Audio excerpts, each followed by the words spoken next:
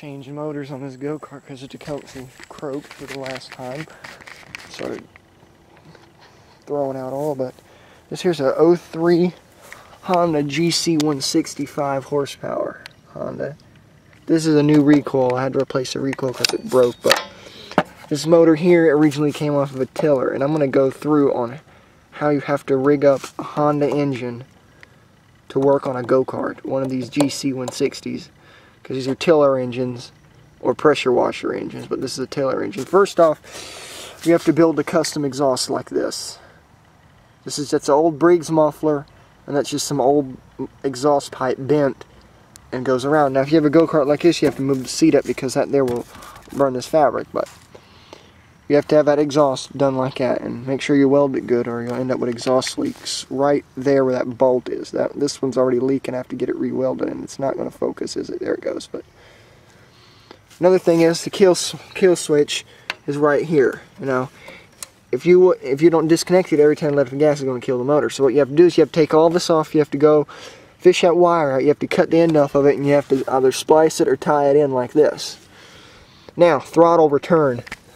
Unlike on the Tecumseh that had its own throttle return, which is this right here, this ain't going to cut it for this Honda. So what you have to do is you have to have a spring, and if you have a go-kart like this, anyways, if you have a go-kart like this, dead axle drive, you have to take a spring about, I don't know how long this is, I think it's 2 inches, and make it fairly light duty because this here's a heavy duty spring and it makes the accelerator difficult to push.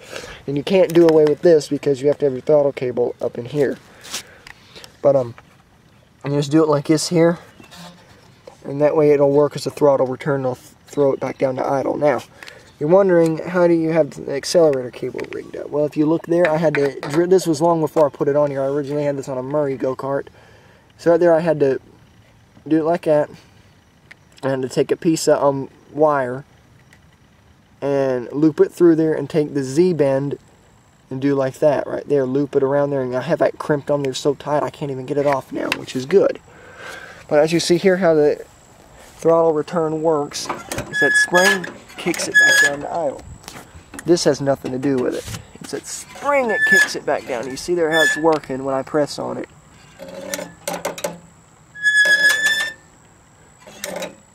And this here can go up a little further, you can kind of see there, but this cable is so short I can't make it go any further. So yeah, that is how I have this rigged up, and I don't suggest you do this unless you know what you're doing like me, because if you do this wrong you can very well ruin the engine. But the main thing is the exhaust, and a lot of these here you have to have a spacer on them. This particular one I didn't have to have a spacer, and yes, I had to fix this because I broke it. Nylon ties and old throttle flex cable works real good, but that's how you rig up a Honda. And if your kill switch ever fails, you can just simply pull the choke and it'll die. Yeah, I don't suggest doing the governor return on this Honda because the governor returns automatically, and plus it'll blow up the motor if you do that. But that's how you do all of this. All right, over and out.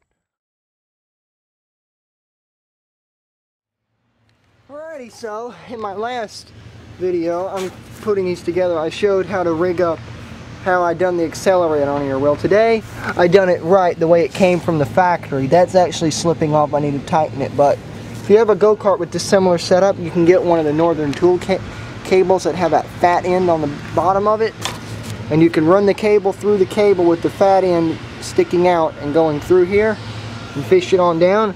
And then you get one of these cable stoppers, which is still like 99 cents, $1 for one of these. You get the one with the big hole going through it. You don't get the hexagon one, you get the round one.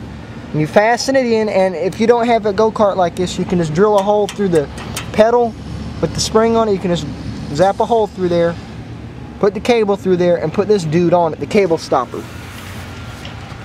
And see, when I press the accelerator, well, I'm going to have to move it at the motor. Well, see there, that pulls on that. So now, if you have a Honda GC160, it's a tiller engine. Came off a Husqvarna tiller, I do believe. Here's how you get the accelerator to work to make it a go-kart motor.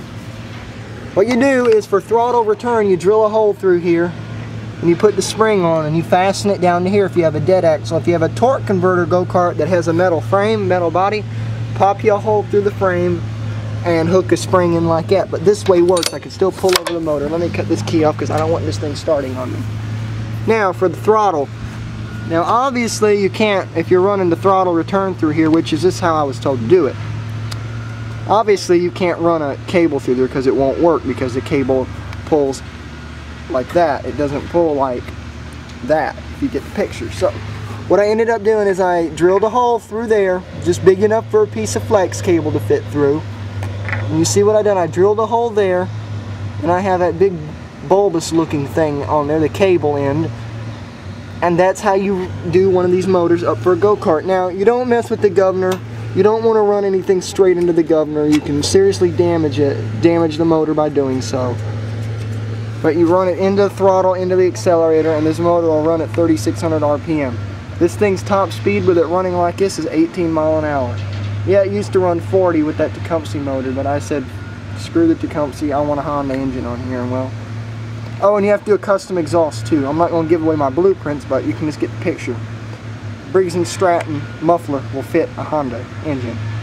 That little insert right there that I have welded is the original Honda. That piece right there where the bolts go through, you can kind of see where it's welded, is the original Honda engine push-in.